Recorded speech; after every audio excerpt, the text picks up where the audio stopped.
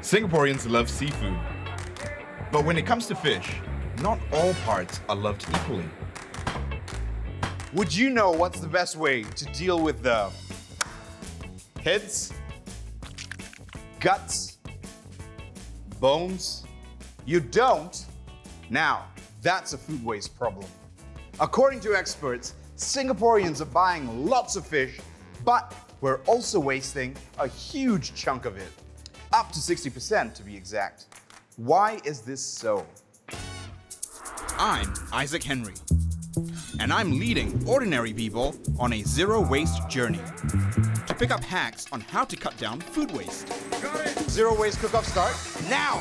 And compete in a cooking competition Oh, it's very bad. to try and transform these into these. I won't waste it. You try to roll it out? Yeah. We're starting our journey in a kitchen where fish waste is common. Ah, what are you doing? It became messy. Julie serves up the flavors of Indonesia through her home-based food business. This one is a kind of Indonesian fish cake, normally called pempek. Pempek is her top seller, and it comes in all shapes and sizes. Each batch requires at least 5 to 6 Spanish mackerels. I'm guessing this is basically the heads and bones, skins. I don't know what to do with this. What do you do? I just throw it normally, just these kind of things. I think you can definitely find ways to make use of it in different ways. For our meal, Julie has prepared a fish feast. An assortment of fish cakes and shredded tuna with kaffir butter-flavored rice. Amazing. So how do I eat this? Okay, for this, and then use this chuko, the sauce.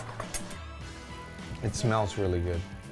This is quite interesting. It's with the meatballs that we made earlier. With that is fresh cucumber, and it's finished off with this beautiful sauce that's like semi-sweet, a little bit spicy, And sour. I think that's beautiful. Julie is a great cook, so I'm gonna challenge her to see the value of fish in its entirety. So I'm really excited to see where this journey takes you. Yeah, me too. I hope to see new dishes being created, Yes. even incorporated into your business maybe. Yeah. Looks like Julie's on board. Next, I meet Hosanna, a seafood lover who really enjoys eating fish. Welcome, welcome. Thank you so much. So, wow, Yep. whole fish. Whole fish. You said you like to eat fish. I usually cook fillets that's really like pre-packaged. I show you? Show me. Show me. I would love to see what you mean by already prepared for you. Ta-da! So simple! Right, you just stare and then you just throw in and then it's cooked. What is this? It's a cod. It is? Codfish. It says... It says cod! Look above that. Oh my god, it's cod! It looks like cod! It says... It says cod. Chilean sea bass. You know, honestly, to me they're just fish. I don't know what is what. What is Clearly, Hosanna has a lot to learn. I mean, this is a huge waste to the fish. Why? Because, so, for example, what happens to the bones, the head, the tail of the fish? I don't know, I never think so much. Maybe my recipe, which utilizes an entire fish, will get Hosanna to change her mind. This is one of my go-to dishes when I want something quick and simple. First, I create a broth with the bones and the head. Then, I whip up a salsa with blood orange and herbs. As for the fillets, 10 seconds or so. Done.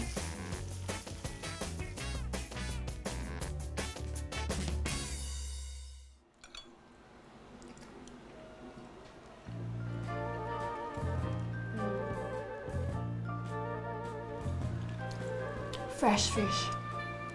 Fresh fish. Wow. It was literally part of an entire carcass on a fish, like an hour ago. You call this simple. This is bare minimum. I didn't even use the fish scales or the guts to create anything.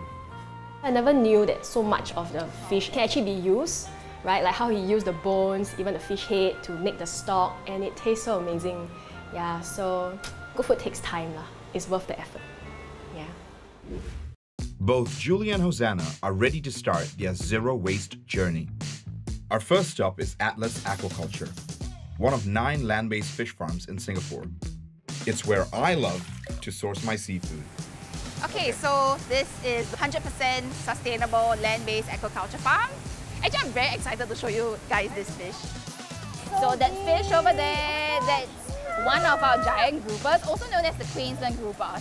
How many times or how many months that you harvest once? We harvest 3 times a week. So 3 times a week? On average, we do 75,000 kgs per year.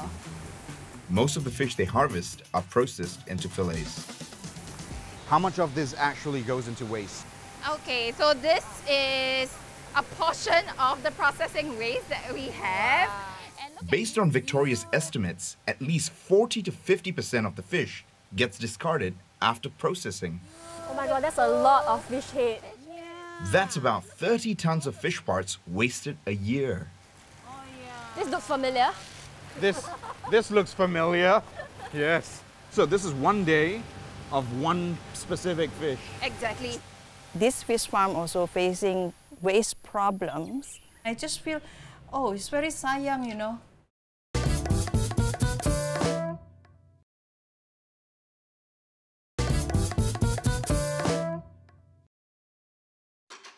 For a more hands-on experience, I've arranged for Hosanna and Julie to work on the catch of the day. This is Fish Appreciation 101. This is our red snappers, one of the most popular snapper fish in the family. You got it! Catch a really nice one. There's one right there for you. Oh, well done! I got you. Bring it here. Wow! This is a really nice red one. Daniel Wee is a strong advocate of sustainable seafood. He has been in this business for nearly a decade. Fish filleting is easy, if you know the right techniques. So Daniel is giving a masterclass. I will remove the head first. I'll just slice it under the collar, twist it, and it's off. So I'll slice from the top. That's why the head is removed. I will cut off the ribs. So you do the trimming. And you got 2. You mean any type of fish, we can do the same like this? Exactly. And also every part of it can consume Can it. be consumed. Yeah. This is the 50% that gets thrown away when only the fillets are consumed. The head, bones, collar, gills, guts, and scales. This has somehow become a normality in the world of food, which is insane because this was something that was alive literally minutes ago. Shall we get started? It's flying everywhere. Let it fly. So I think like for me, I always buy fillet because it is convenient and because I didn't know how to fillet the fish myself. Belly. Yeah. Also, belly is only on one side of it. Because a lot of times when we eat food, right, we don't really think about the sauce, right? So like seeing how it's being ethically killed and it's alive makes me think about how I want to respect the food that I eat and not to waste food. But this lesson is far from over. So, this is basically all the waste that you had from just now. We won't waste any of this. If you would like to do the honors of dropping it in the bowl. With your hands, Julie. I just wash my hand. I'm teaching them how to make garam. It's a fermented fish sauce that can only be made with bacteria found in fish guts. This is crucial as it kickstarts the fermentation process. Now we're going to add about 20% of salt. All you're going to do is give it a little massage so that all of it is incorporated in there. And now what you have to do is pack it tight inside. The longer the mixture ferments, the richer it tastes. That liquid is just going to keep breaking down and down and down. This is homemade fish sauce. Could be your substitute for that common oyster sauce, soy sauce. This is my own garam that's been fermenting for approximately a month and a half, maybe. Nice smell. Woo! Wakes you up, doesn't it? Julie and Hosanna are now well equipped to apply their newfound skills in the kitchen. So, how have you been? I'm good. I'm good. I can smell the curry. I've arranged a cooking lesson with David Yip, chef and culinary consultant extraordinaire. We'll do the fish stock. You feeling good? Yeah. We have to get the fish bones out. So what you do is that you can just chop it in huge chunks, just across. Yeah. Doesn't matter what fish we use, right? Any type of fish. Okay, basically what we are doing today is we're going to use the lesser known parts of the fish, like fish maw, for example, fish scales, full of calciums, but again, we always discard them, and of course, fish head as well. So the three dishes will evolve around these three elements. Nice. Yes. So you guys will learn how to really maximize an entire fish. Yeah, zero wastage. First, we start with a fish stock. Pan frying it, what you get is a very milky texture, which I like very much. Oh, wow. You see how thick? Not only is the broth milky, it's also nutritious, because fish bones contain calcium, zinc, magnesium, and omega-3. Next, we prepare the ingredients to make chawanmushi, or steamed egg. Let's get the fish pot out. It's actually more than just a fish stomach. It's actually an air bladder that keeps the fish afloat. Before we even cut it, we have to wash it thoroughly. The reason why I'm massaging is because so that the flour could stick to all the dirt and everything on the surface. Okay. And when you rinse it, it will go everything along with it. How do you guys feel so far? I feel hungry. I meant educationally, you know. Learning a lot. Yeah. To make chawanmushi, mix 2 parts water to 1 part egg. David is using fish stock in place of water and adding fish maw, fats, roe, and sperm. So after about 12 minutes of steaming, the chawanmushi is ready. For our next dish, we are going to fry up some fish heads. Give a good toss and put the fish head. You have to be fast. Yep. Now the fish head. Give a good toss as well. Smells nice. Smells good. Give a good toss. Toss it thoroughly. Nice. Smells really good. Okay, our final dish. You guys can see the scales are already starting to crisp up on the side. Always remember, scales are calciums. It cooks the fish at the same time, crisps up the shell to keep covering layer after layer of really hot oil. And that basically shocks the shell into expanding and almost provides a potato chip-like texture. Today, I learned something really inspiring for me. Normally, with fried fish, I always don't use the scale. But today, I learned, actually the scale is quite tasty as well. It's just crispy. It's nice.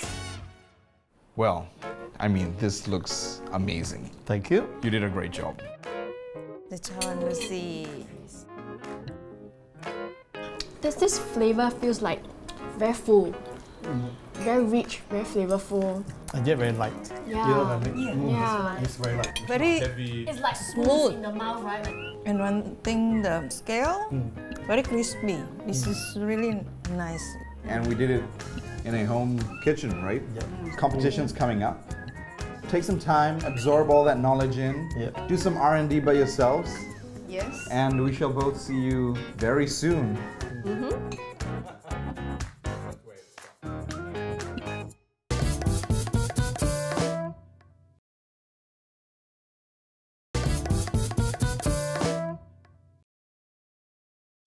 It's been a few days since our contestants picked up fish cooking tips with Chef David. I think I burned my fish. And they've been hard at work, perfecting their skills. I'm eating my own food right now. I think it's really quite bad. Welcome to the Zero Waste Kitchen, where nothing gets wasted, and joining me in the kitchen are our guest judges, David and Daniel. So, Daniel, what do we have today? Today I brought the star snapper. One unique feature about this fish is the white star on the top. I've got these little goodie parts for you as well. We've got some snapper bones, grouper heads, another bunch of assorted fish heads here. Remember, these fish are extremely fresh. Make full use of it and extract all the flavors out. So, on your marks, get set, cook. Go, go, go, go. We're giving Hosanna and Julie 2 hours so they can whip up as many dishes as they can with an entire fish. My hands are literally shaking. I'm nervous. I'm getting nervous. They will be judged on creativity, appearance, taste, and most importantly, the amount of fish waste left at the end of the cook-off. Hosanna has decided to serve fish collar and fillet with scales intact over a bed of mashed potatoes. So guys, what are you expecting? David? Well, for me, the important part is I really want to see how they make full use of the whole fish. I'm gonna roast the bones. Once I roast the fish, I'm gonna prepare the stock. Today I'm going to make, I think, 2 dishes. One Western, one Eastern. For her first dish, Julie is creating a custom seasoning with fish bones and scales. This will garnish the fillets that she's planning to fry. You're gonna make bone powder. I thought you were gonna blend it, no? No, must dry first. After dry it first in the oven, after that blend it, become powder. Normally I just use the fish meat. Chef David also giving me another idea to use the bone to turn it into powder. This one is I made from fish bones. You only have about 55 minutes left. I'm very stressed because I don't know whether I got enough time. I need to finish my mash, which obviously I'm not done yet. I need to fry my fish, which I'm gonna do now, and then I need to prepare my stock. Hosanna also brought the garam we made together a week ago.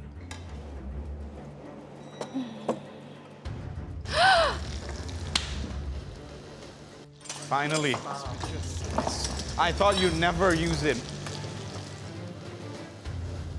Instead of using salt to flavor my stock, I'm gonna use this. Yeah, because it's really, really nice and tasty. Is it hot enough? So I'm gonna fry it with the scales on, make it crispy. Wow, you guys are cooking your fish so early. They still have some time. You know that, right? Still a lot of things that are missing. Everything. But then I'm guessing your fish is gonna be really cold by the time you serve us in 30 minutes. We heat up again. You'll heat the fish up again. Your butter is starting to burn. As long as you can smell. Lower the heat, lower the heat. Getting too hot. Lower the heat. Yeah, it's burning. Oh my God, I smell the burn. I'm nervous, David. Actually, from the fish, I want to fry it to like Indonesian but Chinese combination like dish. I changed in the last moment to save time. So it's not bad. It's only the gills really and a little bit of the gallbladder, which is fine. Everything else you've used. I'm impressed with the little food waste that Julie has, but that could be because of the odd choice she made for her second dish. And you're making a chawanmushi with fish head?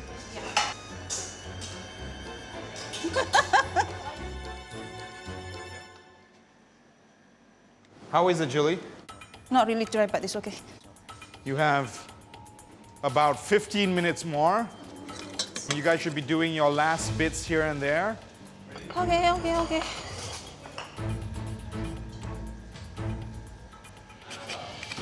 Okay, deal. 5, 4, 3, 2, 1. Time's up. Well done. Good job. Good job. Hi, judges. Hosanna is serving a pan-fried fish collar and fillet with scales on, laid over a bed of mash and drizzled with sauce made from fish stock and garam. I've called it Golden Summer.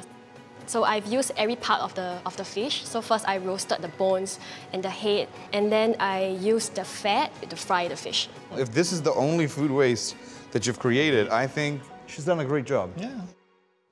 Julie, please. Wow, that's a lot of food. Julie has prepared 2 dishes. A steamed egg with fish head and a pan-fried fish fillet with her own seasoning. Got the fish scale. Crispy. And have the fish bone powder. Okay. Yeah. Fish bone powder. Yes, the bone from the stock, I mean the residue of the stock, I didn't throw away. So that when I make it dry. I think it could be a very nice seasoning. Well done on your food waste. Bon appetit, guys. I'm pretty excited. Really start with golden summer. I love the sauce. I could taste the fish fat in it. I think it's a very Hosanna dish. True. Overall, I thought, not bad. Shall we give Julie's a try now? I'm curious how this is going to turn out. The fat is gorgeous. Overall, not my favorite flavor though. Dumping an entire fish head in here in a steamed egg dish makes it so hard to really enjoy the entirety of the fish head. Right. Shall we give her main course a try? I like that she tried her best to maximize the yield of the fish. She fried the scales. And it's good, it's crispy. Yeah? Very crispy. The fish is nicely cooked. Yep. Yeah. I think we have a winner. Yep. Ladies, if you would like to join us. How do you guys feel? I don't know. Kanjiang. Glad it's like, oh, the hard part is over. I think you guys both contributed to using as much of the fish as possible, and I think that was in itself a victory. 3 of us did enjoy the finishing. And the winner of the cook-off zero waste competition is Hosanna! I won. I'm still glad that, the hours that I put into practice, it was worth it. You got it! After going through the zero waste journey, I realized that with the skills I have to be able to fillet it properly, I can just get any fish and do it. And also, honestly, whole fish tastes so much better than the fillet. Fresh fish. So never going back. Although I'm not winning this competition, I'm winning different things. Yes, teamwork. That is learning something new.